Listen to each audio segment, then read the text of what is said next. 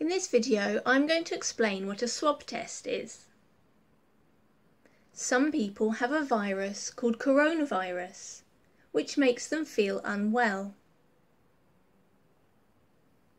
If you or someone close to you is unwell, and the doctor or nurse is worried about you, they might want to test you.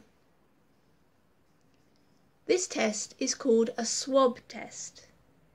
It's to find out if you have coronavirus. First, the doctor or nurse will explain why you need a swab test and ask if you agree.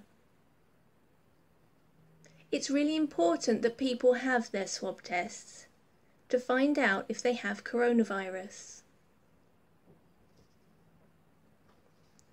To do the swab test, the doctor or nurse will wear an apron,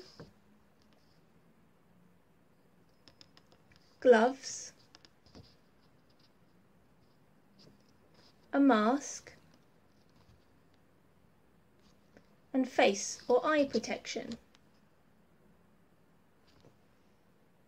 This is to keep you and them safe.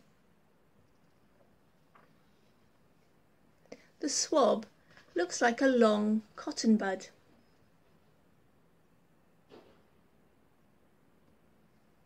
The doctor or nurse will put the swab into your mouth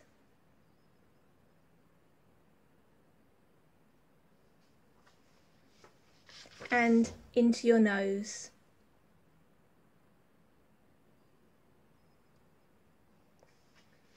The doctor or nurse will then send the swab away to be tested to find out if you have coronavirus. Although it's not nice to have the test, it doesn't hurt. If you have coronavirus, it's really important to get the right treatment. Having a swab test will help you get the right treatment. It will also help keep other people safe. Now we're going to see someone having a swab test done. It's going to go down your throat on one side by your tonsil, and then the other side by your tonsil, and then just up your nose. So if you just open wide for me. Amazing, thank you. I'm just going to do the other side. That's really good. And just up your nose. Thank you. Sorry, it's a bit tickly. Remember, a swab test is to see if you have coronavirus. You might be asked to have more than one swab test.